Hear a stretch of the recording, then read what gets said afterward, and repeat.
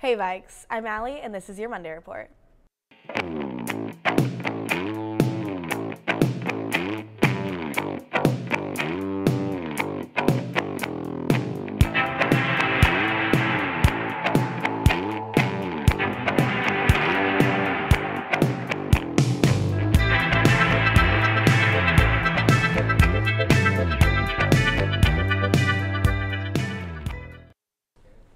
If you are bringing an outside date or underclassmen to prom, you will need an outside date form. They will be available in the office on Wednesday.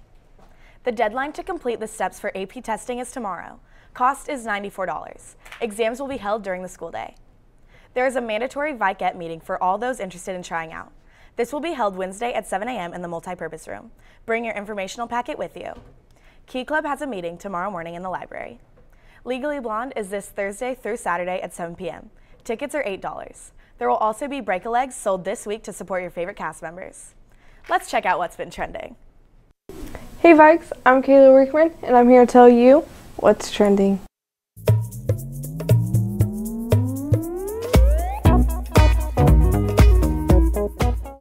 The week before spring break, I asked you, what are your plans for spring break? And some of you guys replied to us on Twitter.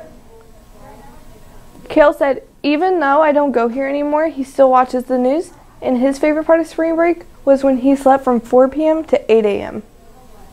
Sounds like Eva Noble and Cara Dister had a little collision on the mountains. And Mary Morrison, on the other hand, while you guys were having fun, she went and had her tonsils removed. Mr. Cromie, he went and saw a concert in Kansas City. Have you guys seen the new Vans challenge lately? The theory is they always land right side up.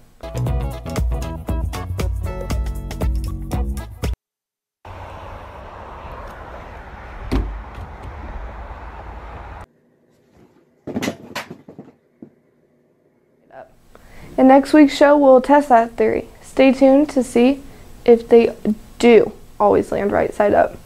Have a great day, Vikes.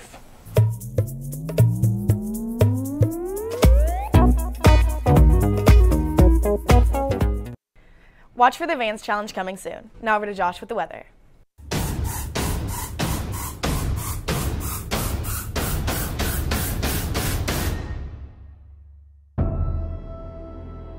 Happy Monday to you. Here's your weather forecast for this week. We should be staying dry Monday through Wednesday, but by Thursday, introducing a slight chance for a few pop-up showers. This is coming out Thursday afternoon and Thursday evening. And also warmer weather this week, so some isolated showers on Thursday, and then that transition from jeans to shorts occurs on Wednesday. Temperatures pushing the upper 60s, so getting pretty comfortable outside by the time we hit Wednesday and Thursday. And checking out the 7-day forecast, you can see 61 degrees tomorrow, then 69 both Wednesday and Thursday. If we do get to 69, it would be the first time in over 150 days. Then here comes that wet weather Thursday and Friday. It does look like a cooler weekend is ahead. Allie, back to you. That's all we have for today, Vikes. Tomorrow we're going to be talking about Devil May Cry and Seaman Reacts. Have a great rest of your day.